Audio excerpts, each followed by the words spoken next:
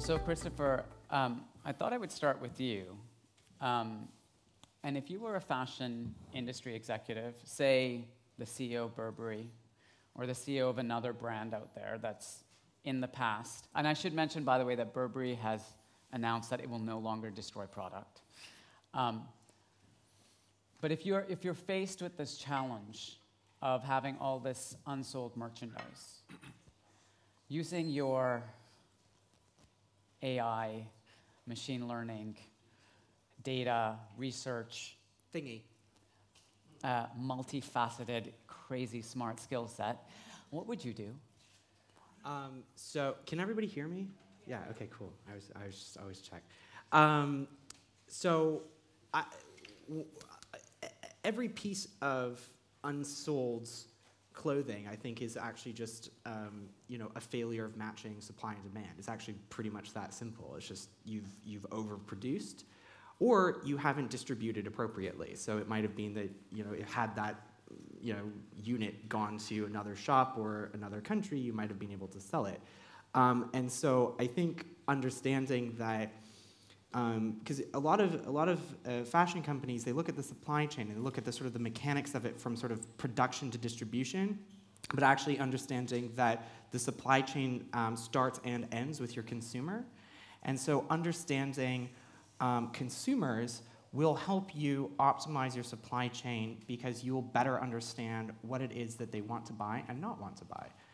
So if I were Burberry or any company, investing in AI will allow you to not only better match your units of clothing to your customers and therefore make more money, but you'll be able to make more money with less units of clothing, less waste. And so it's one of the few examples, I think, in any industry where there is both an argument in profit and profitability to invest in AI, and also an argument in sustainability to invest in AI, where being more sustainable will actually make you more money. Right. So if I were Burberry or any company, investing in AI is something that might be wise. Okay. Arti, you've been working on this at H&M for some time now. Yes. Where did you guys start at H&M, and how did it all unfold that this became an initiative which I understand is gaining quite a lot of importance given your new star hire? Absolutely. I'm happy that you told about it here in this venue. This started maybe just a little bit more than 2 years ago, and it is exactly from that the stuff that Chris is saying, that we saw that we have so much data that we can help us to optimize the whole value chain.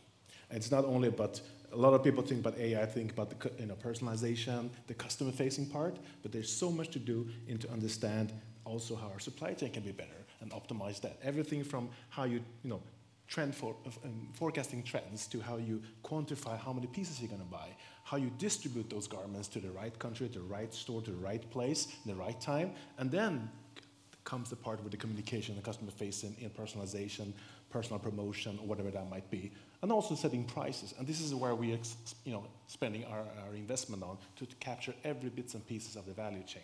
And exactly as Chris said, utilizing data on the customers, and it doesn't have to be on a personal level, it could be on an aggregated level. You understand, and you can top it off on the transactional data that we have. We have over 900 million transactions yearly. We have billions of people visiting our websites. We have millions of people in our club data. That gives a lot of data.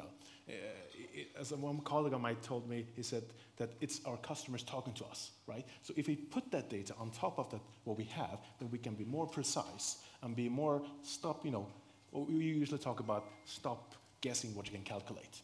Right. Because that helps you be more precise or sharper decision making. So making sure that you do not overproduce and making sure you send the right garment to the right place, we can actually both be more sharper in the decision making, making sure that we make right, from a business perspective, but we're also very, more sustainable, how we impact the, environment. It's not only about the garment itself, but also transporting, storaging. It's so much CO2 impact that we can actually remove by being that. And we see that in some of the tests that we can actually affect a lot, and then think of doing that in every market, and think the whole industry doing that, what impact that could entail.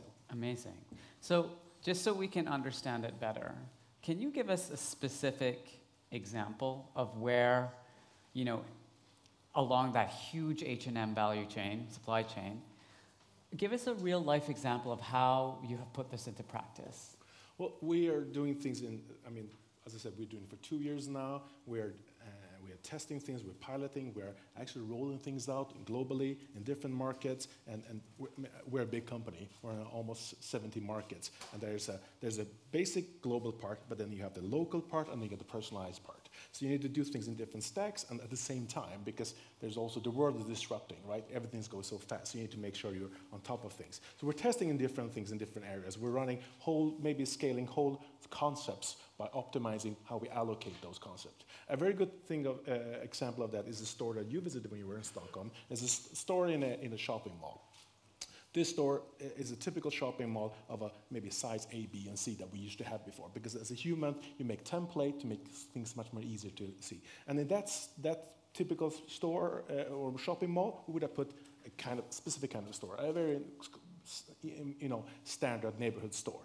And it was doing good, but not as good as it could have done. Adding the data, looking at the actual customers are buying them, what are they buying, what are the concepts, then you start defining the old way of thinking that store should have this because it's of that size. No, that store need to have these concepts. We need to allocate those garments in that specific store and not move them anywhere else. So it's not just about the size of the store, it's the neighborhood the store is in, the people that tend to frequent that store, exactly. their purchasing habits. It's understanding. And that even is how they customer move centered. through the store. I mean, Yes. the cool thing about this store is that when I went in, it actually looks quite different than a lot of H&M stores because there's half of the product there. It's actually looking at, like, can you sell more stuff with less? Right. Yes. And Which is counterintuitive in a way, because sometimes you walk into an H&M store and it's just like avalanche of stuff, right? Yeah. Yep. It's quite interesting. You walk in and there's all kinds of little devices that give feedback, both to you as the customer, but also then to the shop. Looking at where people go, where should the clothing be? Like even asking people in the changing rooms, are you currently satisfied right now, and why? Like the thing that's quite cool about that is that it extends. There's fundamental aspects of these technologies that you can apply not just in H&M, but you can apply. There's is 9 brands now within the within the H&M group, and so you can apply. It doesn't matter if you are COS or if you are Artet or whatever. These are things that you can apply across the group to make the experience better for people. Yeah. And those can connect. Yeah, like it makes me think, though, our dear Albert was talking to us about the importance of intuition, instinct, the right brain side of our industry. So how do you guys see the kind of power of the left brain data, analytics, like all of that, like predictive stuff, with the like creativity and intuition and the kind of just knowing that the right thing is, being ahead? Actually, internalization, we never talk about artificial intelligence. We refer to AI as amplified intelligence. Because what we're doing, we're providing tools and data to make sharper decision making. The decision making still is on the human. We know the business. We've done fashion for plus 70 years. But the world is changing, it's more complex, so we need to provide data. I mean, we've seen the project where we're helping designers with trend forecasting. It's not because of the fact that the designer could not forecast a trend, it's because the designer now had a tool to be able to talk to the controller saying, listen, my gut feeling says this product is going down, and now the data says the same thing.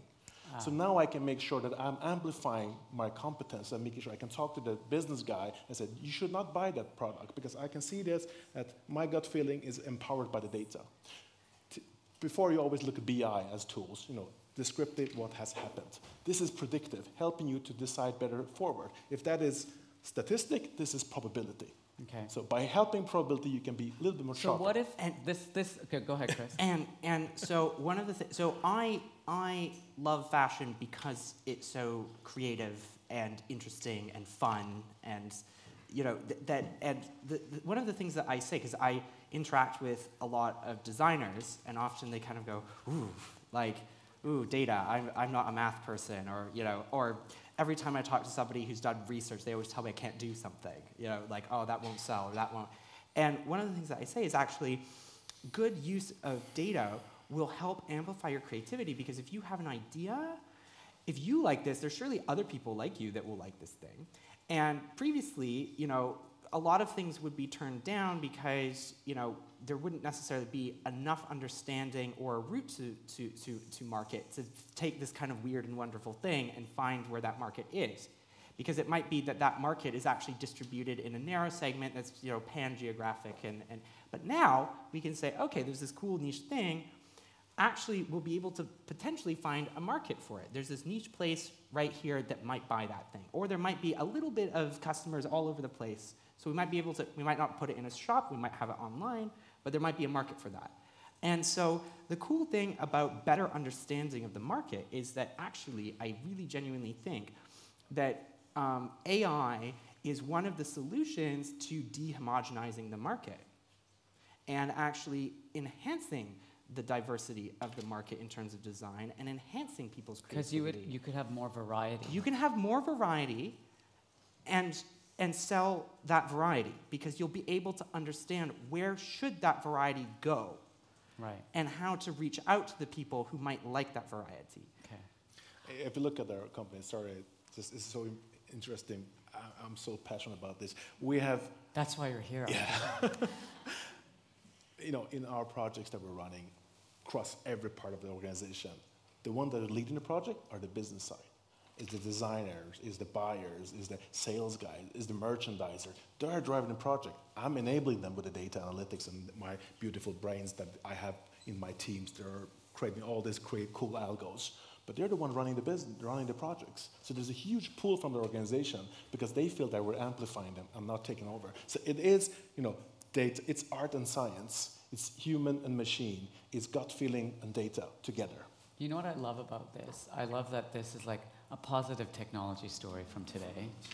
We've had... Tech is cool. Data yeah. is cool. Like, there's so like amazing things that you can do with data. It doesn't have to be evil. Right. So, both of you, 30 seconds each.